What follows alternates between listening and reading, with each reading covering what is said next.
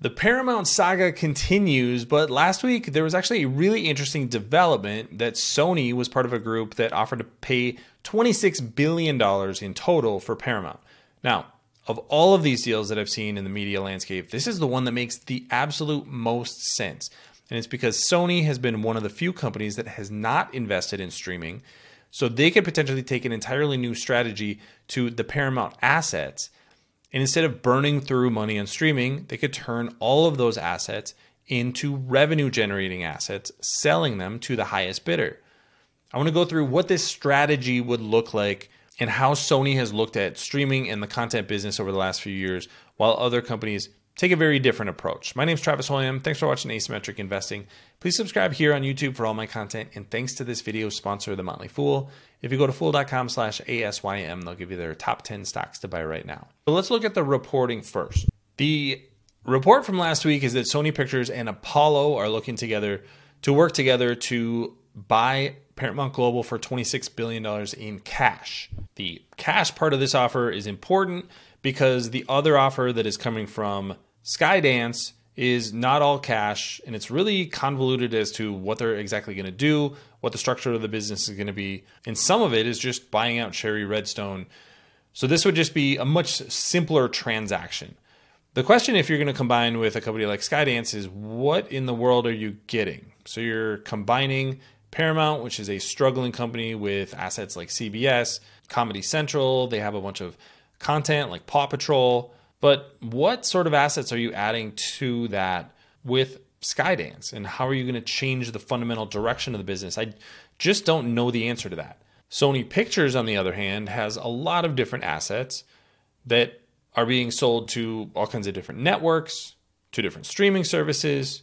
They make movies, they make television shows, all kinds of different assets that are then ultimately sold basically just to the highest bidder. And this is where I think the strategy piece of this becomes really interesting. The streaming TV business is likely to play out very different than the linear TV business. I remember linear TV, we have broadcast networks, and then we have cable networks.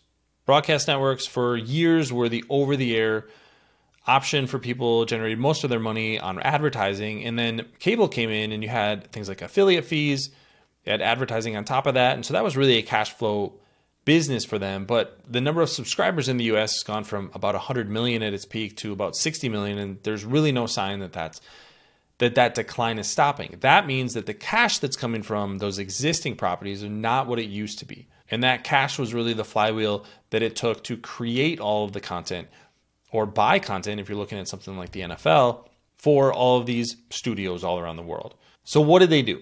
Well, Fox and Sony took the position of, we will just continue to make content and we're going to sell it to the highest bidder. We're going to put our movies in movie studio, in movie theaters, and then we're going to have it on a streaming service. We're going to sell it to airlines. We're going to do all the traditional stuff. Companies like NBC, Paramount, Disney decided to go down the track of streaming, and that has been extremely unprofitable for them. It takes a lot of money to build up a streaming service. You have to attract customers. You have to start charging those monthly fees. You have to deal with churn. There's all kinds of complications that go into streaming. They are all losing a lot of money.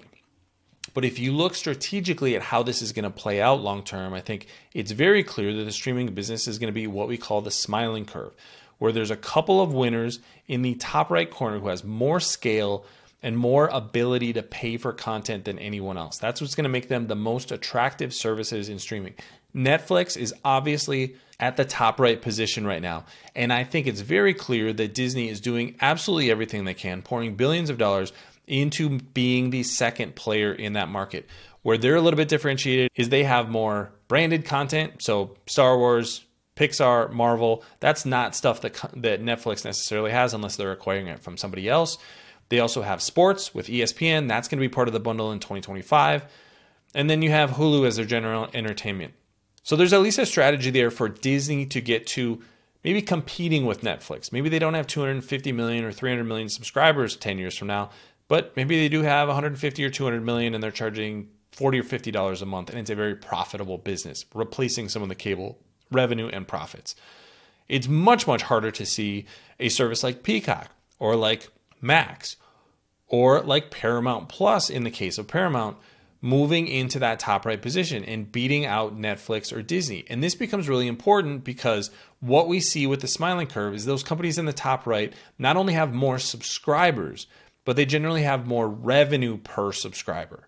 So if you have twice as many subscribers and you're charging twice as much per month per subscriber, you now have 4 times as much money as your lower tier competitor to acquire content, to build better technology, to improve your service year after year. And this is why this smiling curve happens. It's a flywheel on both sides. It's a flywheel for the positive for the companies that are building scale, and it's a flywheel for the negative for the companies that are losing money. We see this in social media. Facebook makes all the money.